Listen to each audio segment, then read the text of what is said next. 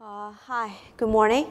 I'm Fu Qiao from China Mobile, and I'm responsible for the architecture design for the Telecom Integrated Cloud, which is the future network structure for China Mobile within China. And we actually begin the design of this so-called TIC, I guess, in 2015. And we basically finished most of the design for the core cloud earlier last year, and we're planning the field deployment for core cloud this year. And so then we try to focus more on edge TIC. We identified that there are a lot of issues that actually differentiate the core and the edge. So we hope that we could have more things on edge TIC that we could expose and eventually work out the architecture. So in today's slides, I would like to share more about what we think about the edge TIC, the services we have, the requirements we have, the architecture we have, and also some of the ongoing work within China Mobile. So like I said, I will have these slides into 4 items. The first, I will go into services, and then based on the service concluding to the requirements actually for the edge. And then through the requirements, we will eventually have the architecture design, which we proposed now, and finally it's the best practice in China Mobile. So talking about the edge services, with the emergence of 5G, we see that lots of new services with specific requirements for low latency and high bandwidth, and also huge multicast packet load actually comes into being, which actually makes the extension of cloud to edge quite important, so as to meet the latency requirements and save transport resources. When we're talking about the edge services, we usually like to categorize them into 3 categories. One is the telco services, which is the user plane, like the gateways, 5G user plane, things like that. These services, they would like to stay in the edge so that it will be more closer, so that will be closer with the end users and provide a better user experience. And also there could be services like MEC, which will have more third-party applications located at the edge to provide more fancy edge services like AR, VR. And also there is another kinds of use case which we call as beyond mobile edge, which is actually the edge services located at the user side, at the customer premises, that will actually probably stay in some of the factories that will provide edge services there. These services are actually all what we call as edge services, and what we are all considered to construct our edge cloud. So I try to give some of the typical use cases we're now thinking of for edge, and which we are also collaborating with vendors and partners on the use cases. The first is about the enterprise private network, which provide enterprise local network support with edge services, so that the local traffic through 5G will go directly into the local network without going into the core to save latency and transport resource. Also provide customized services for the enterprise users. So this is a use case we are actually now working on with the enterprise users. And the second one is about the CDN. The traditional CDN, they actually stay in the edge of the broadband network, but and the mobile users, if they want to visit CDN, they actually have to go to the mobile core and then back to the edge. So with this edge services, the mobile user actually can visit CDN directly through edge cloud rather than going to the core, then back to the broadband edge. So this will greatly reduce the mobile user latency and save traffic load as well for the mobile core. And the third use case is about live sporting events, which provide user with low latency, for example, video back services by utilizing the MEC, which is located at the edge. First use case about some real-time data backhaul with the UAV, which will provide real-time data backhaul for UAV with storage at the edge. We actually and provide various services with this UAV. We have lots of use case discussion with the smart grid in China, and also about the base station inspection in China Mobile. This could be a use case that probably we have in the future. And the last use case is about the vehicle-to-everything services, which provide real-time vehicle network with a server stay at the edge so that it could meet the very short latency requirement. So these are actually use cases that we are now thinking that probably will be quite practicable in the future edge scenarios. And then we go to the requirements. So first, I would like to talk more about what we call TIC, the Telecom Integrated Cloud. This actually is the future network structure we designed for China Mobile. We think that the future network for China Mobile will be constructed with multiple TICs. They are standard units that constructing the future network. They are deployed in a hierarchical manner. We see that we have core TIC deployed in central places like in regional or in province level, and they will basically support the centralized control plane services. And then we have lots of edge TIC, which will deploy at the city level, county level, and even access level, and they will support the distributed user plane services and edge computing capabilities. Talking about the number, the number of core TIC probably will be over 100, but the number of edge TIC will be more than that. We will have about like 600 edge TIC at the city level, about more than 3,000 at the county level, and probably more than 100,000 at access level. But these are all depending actually on the use cases and the service we actually want to deploy at the edge. And we're looking at the network structure for China Mobile.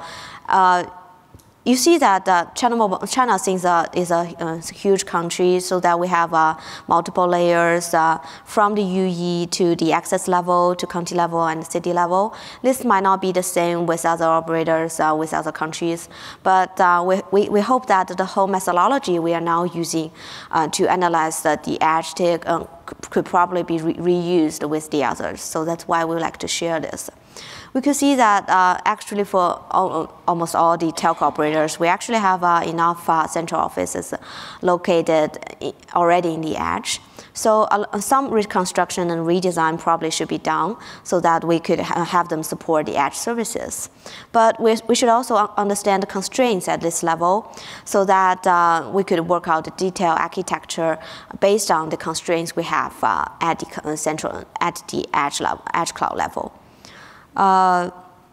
We are talking about the bandwidth and then latency. Actually, they are the main constraints to decide the deployed location of each edge services. So to be specifically, if you have a specific edge services that come into your cloud and try to find somewhere to deploy it, the first two questions you actually have to ask is what's the service end-to-end latency requirement is, and what's the service bandwidth requirement is.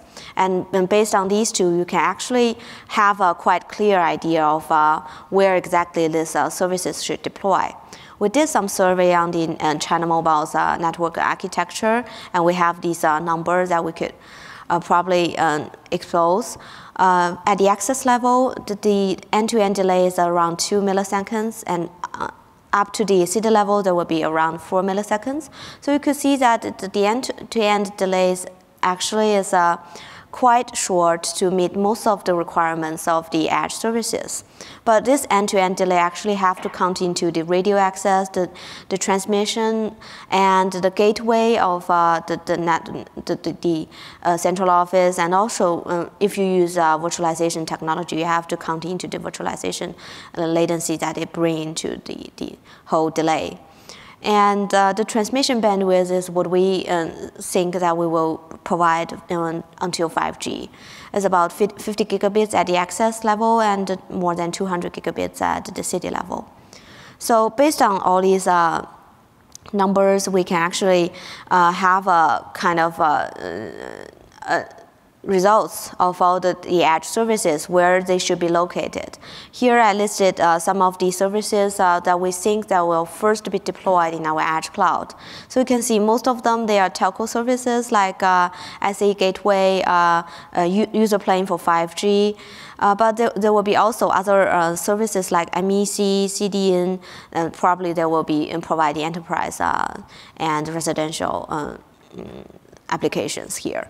So we think looking on their delay and their bandwidth demands, and also we take in consideration of the current location of these services, so that we could make sure that we could enough maintainers at the same level for virtual applications as well. So you can see the results here, that at the county level and access level, the most common edge services will be the CRAN, CU, and the MEC. Especially for access level, that will be MEC for the very low latency applications like vehicle kind of services. But at the city level, there will be lots more on telco edge services like SA gateway, 5G user plane, and enterprise virtual CPE, and also CDN. And then, based on these deployments, we could have a conclusion of actually some basic requirements for the city level data center and county level or access level data center. For example, for city level, we see that the number of the servers might be a few hundreds, and probably we have some requirements for the acceleration devices like SmartNIC or SLV. And container, for now, we think that it's not quite necessary for now, but suggest to be deployed in the future when we have 5G in the place and when we have containers applications in the place. And this, we kind of think that distributed storage is kind of necessary at this level, taking consideration of applications like CDN at this level. But for county level and access level, the number of servers might be a few dozens, or even there will be much less at the access level. And the acceleration device should be a lot at this level, taking consideration that we will have lots of third-party applications for MEC and to be deployed in counties and access. So FPGA, GPU, SmartNIC, all of these resources might be appear at this level. Container is necessary. And also, there are actually small demand on storage at this level if you do not have CDN at this level. So probably local storage is enough. And also, we have some, what is wrong with this? Also, we have some survey on the central office conditions actually at this edge. We see that actually they have limited space, power, cooling system, building structure. This actually will bring constraints when you are actually deploy the edge cloud here. So probably edge customized server is necessary so that these servers are lighter in weight, smaller in size, and they will cost fewer power, and these things probably should be necessary at the edge level.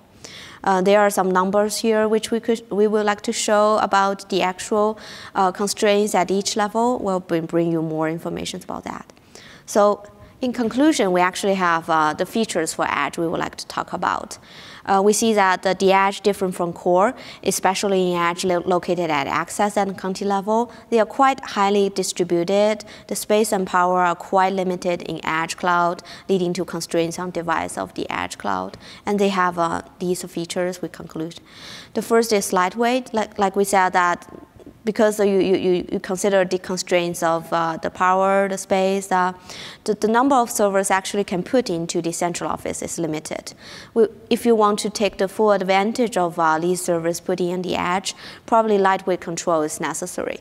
When we're talking about light control, on the one hand, it's about the ultrathreading and VNFM things. We hope that probably these things will be all centralized and will be remotely controlled, the VMs and SDN at the edge level. So that means that there will be unnecessary to deploy ultrathreader and VMF at the edge level. And then about the VM and SDN, in some access or county level, when you have perhaps less than 20 server deployed, probably a lightweight VM and SDN is necessary at that circumstance. And also the second is about remote provisioning. This is something when we consider that the edge cloud is rather distributed. And for the central office at the county level and access level, probably it's impossible that you have a cloud expert actually sitting there and maintain the cloud. So probably the remote provisioning is important not only for orchestrator and VNFM, but also for the OpenStack. So multi-region will be somehow should be used so that we could have one cloud maintainers sitting at probably city level and maintain multiple clouds at counties and access level. And the third is about the resource heterogeneity. This is quite apparent because we would like to open this infrastructure not only to telco users, but also to third-party users, IoT users. So it expected that we will have VMs, containers, bare metals, all coexisted in this level. So that will bring some problem to us. First is how to manage all these heterogeneous resources. We have OpenStack, we have Kubernetes, but how could they work together? Another thing is about the manual workflow. We now actually have the manual specification with own orchestrator, VNFM, and VM as OpenStack. OpenStack as VM working together. We have the workflow. The specification, I still have to say, is under work. But now you bring Kubernetes in, there will be a different workflow that we have to design. And the last is about the acceleration that I mentioned. Because we have the low latency, high bandwidth, demand large computing services required. So probably SLV, GPU, FPGA, SmartNIC, and even network processing, a lot of acceleration technology will be appear here. So I guess that there will be two aspects that we should think about when we're talking about acceleration. One is at the management layer, how OpenStack should expose these acceleration capability to the orchestrator, to the VNFM, so that when orchestrator try to deploy a VNF which have specific requirements of the acceleration resources, they could actually know which node should be deployed. Another thing is about unified API that actually could help decouple the applications sitting above with the acceleration resources sitting at the hardware layer. This will help us to actually decouple these software and hardware layer and help us to bring the agility to this whole edge network. So these are the four aspects we're thinking, keeping in mind when we are doing the architecture design. So here comes some of our thoughts about the edge architecture. So we try to give an edge cloud architecture, but we realize that it will be quite complicated, taking into consideration of the wide distribution, about the lot of services here located. So you actually cannot give one or two types of edge cloud. It's difficult. So we see that this there will be commandery servers here. There will be customized servers here. There even will be physical network functions here located at edge. There will be VM, containers, and bare metal located here. So there will be a lot of problems staying in this whole architecture. We then try to give more details. So when we go to the city level, we see that city level clouds, usually they are quite comparably large scale. So will be quite similar with the core cloud. However, since you want to put in a lot of user plane services here, you will have to thinking about the data forwarding things. So probably some specific forwarding servers and acceleration technologies is necessary at this level rather than in core. But we see that probably customized servers is not necessary here because the cloud is big enough. And the central office located at this level, somehow the environment is much better to be redesigned as a data center. And go to the county and access level, the environment is even more harsh at this level, and they are comparably small scale with fewer services, and the central office is not that good. So we kind of thinking that probably customized server will be up here at this level, and lightweight OpenStack, lightweight SDN controllers will be up here at this level as well. These slides try to present the kind of the resource management architecture, what we think of, but this is still under discussion, and we hope we could get a lot of feedbacks on the communities as well. We think that at the core cloud, like I said, orchestrator, EMS, VNFM, they will be deployed in a central way in the core cloud. The scale of the core cloud will be larger than 100 nodes. They will have a fully deployed manual system, and the cloud resources will be managed by one or even more OpenStack cloud, taking into consideration of the nodes you actually have to manage. And then down to the city level, the orchestrator and VNFM probably will not be deployed here, but the OpenStack will be remotely controlled by the orchestrator, stay in the core. The scale here at the city level will be 20 to maybe hundreds of nodes. But we think that the OpenStack here, they are not only have to be capable of managing the local nodes, but also capable of managing the remote nodes in counties and access level. And by using the multi-region technology with a shared keystone and a horizon in the city level, but with other Nova, Neutron, those services located at the county and access level. So going down to the county and access level, we will have to look into the scale actually.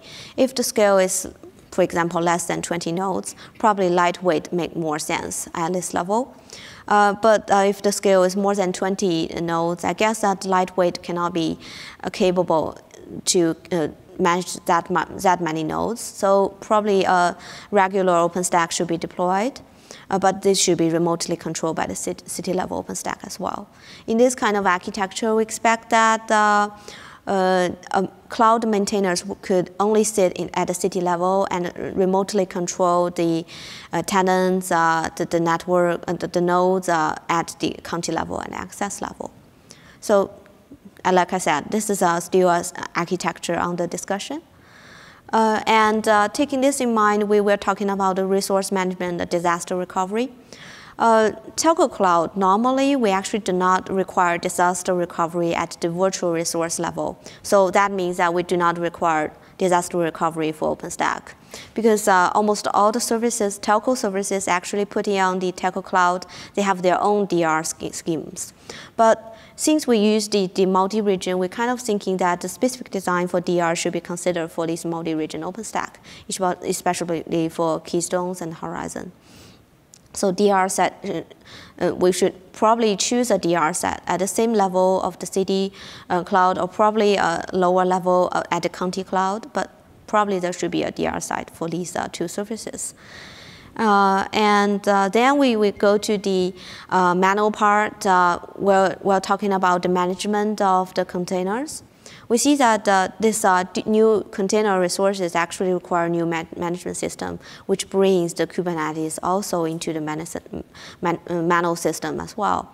The figure on the left side, we actually, currently we have, I guess, quite complete specification about the ENS go to VNFM and to VM. But actually, when we bring Kubernetes in, you also have microservice templates and container templates that have to be designed and coordinate with the other templates in this level. And also talking about the management system, we also have to consider about the MEC, because MEC is actually a typical service which we plan to put in the edge. So they also have to fit into the manual architecture in FE. So here I borrowed a picture from the technical report from the SE MEC group. They actually have a fine design of how MEC fits into the NFV architecture. We see that the NFV MEC platform defined the management and orchestration of MEC. So these models should also fit into the manual. So some specific functions and also interface should be enhanced and designed in the manual system. So for now, I'm not talking too much about the architecture, but I guess there are still actually some open questions. Like I said about acceleration. These are still ongoing work with China Mobile. We're trying to figure out ways and hope I could bring more progress here in the future OpenStack Summit. And the last is about some ongoing practice in China Mobile. So we're actually trying to drive this work in multiple ways. The first way is on standards and open source. The second is about some field trials, experiments. we hope that the architecture will work internally. We discuss internally. It could be open to the standards and open source communities, so that we could get more feedbacks and make sure that this architecture could be supported by the open source and the standards. And also we have lots of field trials so that we could make sure that the current vendors' products could support the architecture we actually have, and also we could work out that the gaps actually exist. So about standards and open source, we started the Edge Cloud project in OPNFV. We intend to focus on the Edge scenarios, output limited number of Edge reference platforms based on the requirement analysis and architecture design. This project is officially discussed in ONS this March, and then the project is on board on April. So we kind of actually begin already some of the requirement analysis and architecture design work here. We plan to have our first release of scenarios this September, and that will be the release for ONAP, Ultra Threading with Kubernetes and OpenStack together, taking in consideration of the requirements of Edge in the scenario. And also we know about the ongoing work for Crino, targeting to provide end-to-end Edge stack. They have C code from Wind River, Titanium Server, and Intel EV SDK. And we know that OpenStack have the Edge computing working group focusing on some OpenStack requirements on Edge. China Mobile is also engaged in this activity. And also about the MEC ISG, we are following that work as well. And I would like to talk more about the OPNFV Edge Cloud projects. I'm the PTL for this project. So the objective, we would like to promote this project into 4 aspects. First is about the requirement we are trying to analysis. We try to see lots of Edge services, including telco services like CRAN, SE Gateway, and also other third-party applications. And hope we could translate these Edge service requirements into deployment requirements of OPNFV components. And also another aspect is we would like to guide the evolution of the Pharos specification so that we could have a Pharos lab specific for Edge Cloud scenarios. And the initial goal of this project, actually the second bullet, is about the scenario design. OPNFV scenarios actually are a reference platform for specific uses. And for now, we see that there is no specific reference platform for Edge. So I guess that is actually the target for this project, to provide specific reference platform, specifically designed for Edge scenarios. There will be limited number of these scenarios. For example, lightweight, multi-region, all these things should be under consideration. And upstream collaborations. OPNFV is quite good at upstream collaborations. We are integration project. Somehow we have lots of collaboration with OpenStack, ONAP, and hope we could build this collaboration with all the other related open source communities and standard communities as well, so that we could output the detailed requirements for components in the relevant project and finally eventually integrate it into OpenStack, OPNFV releases. And the last is about testing. OPNFV has a good basis for testing. We have our CI/CD system. We have lots of testing tools and testing frameworks. I hope that based on these tools and frameworks, we could define and develop testing Edge test strategies and test cases. And the scope of this project, like I said, will focus on design and development of a reference platform that actually could be used for telco operators. This scope will actually include NFVI, VM, and manual. And we have sample VNFs in OPNFV, but as my understanding, they are actually the sample VNFs which we could use to help us to build the infrastructure here. And the another aspect within China Mobile is about the field trial. I talked a lot about the China Mobile NovaNet experiment network. This is an experiment network we built to actually test the future network infrastructure and the whole architecture here. This work has begun in 2016. We actually finished the first 2 phases last year, mainly focusing on core, mainly focusing on services like NB, Virtual BRA CPE, and enterprise virtual CPE. But we would like to bring more focus on edge this year. So we plan to begin the phase 3 of NovaNet Experience Network this year, focusing more on edge. So these are some of the issues that we think will bring testing for the phase 3. For example, hardware, we like to see the specific configuration and models for edge hardware. And for Vim, like what I'm talking about multi-region and lightweight OpenStack, whether they are quite mature, whether there are any gaps in the industry. And about SDN, about lightweight SDN controllers and acceleration, we were planning to do some testing on acceleration so that we could work out the acceleration schema for multiple services. And also about the OpenStack CyberOp project, which we think they are kind of solving the problem for acceleration ultra-latency, which will try to expose the acceleration resources at the OpenStack level, and we'd like to dig more into this. So I guess that's all for my presentation about the work. Any questions? If you have questions, please go to the open mic so that we could record the whole questions here. Hey, and that was a great talk. Couple of questions on what do you see as the timing for the rollout of the edge deployments, and the second one is what are your views on security for the edge? And about timing, we actually have a deadline for 5G. That is something we actually have in mind. So you actually can count back for that. The deadline for 5G for China is 2020. We have the deployment for 5G. So now we actually begin lots of a large-scale field trial for 5G internally in China Mobile. But we see that the control plane for 5G, they could put in the core. So the core TIC is deployed this year. But the edge TIC, we plan to have them deployed next year so that we could get ready when the 5G eventually come in 2020. So that's the time frame. About security, we actually have some thinking about that. But I have to be sorry because I'm from network department. We have colleagues from the security department. They are looking into these things.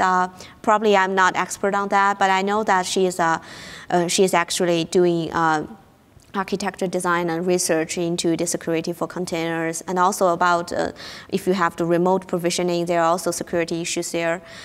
There are lots of ongoing work. But if you're interested, you can send me an email, and probably I will CC to her. Yeah. Thank you. Fuchsia, great presentation. A lot of insights we got from this, especially on the China, how you view the cities and counties. For one county in US, we think of as bigger than city. So probably county refers to suburb. That's my thinking, if I'm right on that. But yeah, I guess I'm not native speakers. We have a different understanding. So the term county here, like example, we say Santa Clara County. It's huge. That contains San Jose. That contains a lot of small Sunnyvale, Santa Clara. So cities are contained within that. Here, the county, what you refer, it appears to me is suburbs. Yeah. So that means you have a big city, and surrounding that there are smaller. Yeah, actually, I think that the notation of city is almost similar as what you call as county. Exactly. Yeah. That's and what the county we have even might be smaller than the cities in US, I guess. Yes. Counties like little town, probably in the suburb, countries, things like that. They'll be quite small. Yeah, and other thing is when you said about 5G right now, what I find in the ONAP use cases, they are trying to use the release 15, and that they are mixing that with MEC. So there is a bit of a confusion on if you take an application function, which you are already describing different configuration you will have for city, county, and all that. If that is applied, then how does it impact? It's not clear right now, very, very hazy on that.